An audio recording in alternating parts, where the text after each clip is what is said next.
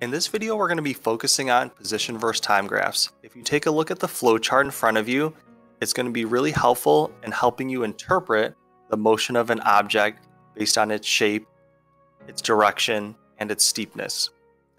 Also, if you learn the concepts really well, you'll also be able to generate a graph based on a description or a problem. So the first thing we're going to do is we're going to take about 15 to 20 seconds so that you can analyze the flowchart before we discuss the details of it.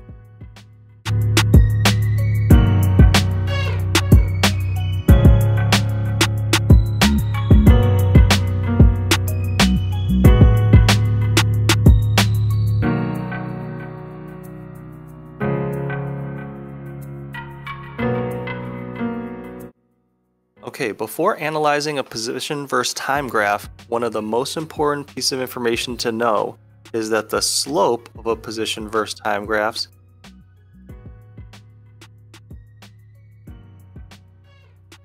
is the velocity of the object. So if an object is moving at a constant velocity, then it's going to have a constant slope. So if you take a look at our flowchart over here, if you have anything that's straight, which could be flat or slanted, that means it's going at a constant velocity. Now from there, you only really have three options. If it's a positive slope, that just means something is moving forward. If you have a negative slope, it shows that something is moving backwards. And if you have zero slope or a completely flat line, that means an object is at rest. Other than that, the only other thing that you would want to pay attention to is the steepness of the line. If your line is steeper or more vertical, no matter if it is a positive or negative slope, that means it's moving faster. And if your line is more flat or looks more similar to this blue line, that means the rate at which it's moving is low, which means that it doesn't have a very high velocity. Okay, so that pretty much sums it up for constant velocity. There's not too much detail going on there. Now, if you have a graph that's curved, that means your slope is changing. Therefore, your velocity is changing.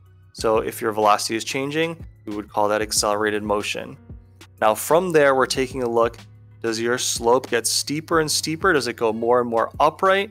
If so, that means your object is speeding up and will look like one of these two graphs here.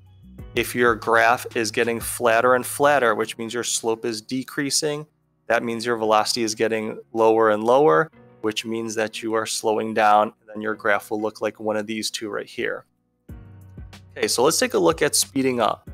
So really the only difference between these two is one of the lines is rising and one of the lines is falling down towards the origin. So it's really just direction. But both of the lines are getting progressively more steep in their own respective direction. A common misconception is a line that's going down means slowing down, but all that means is that it's starting at a position that's far away and then it's becoming closer and closer to zero. But if you take a look at the line, it does get steeper and steeper, which means the rate at which it's moving is increasing. It is going faster and faster. If you take a look at our two lines on the bottom, same sort of idea here, except it starts steep and becomes progressively more flat, which means the rate that it's changing position is decreasing. So that means its velocity is decreasing. Again, you want to be careful with looking at the line too literally. Seeing a line going up is speeding up and seeing a line going down is slowing down. That's not what you want to look for. You want to analyze the steepness of the slope because the slope gives you an indication of what the velocity is. So both these lines that are getting progressively more flat are definitely slowing down.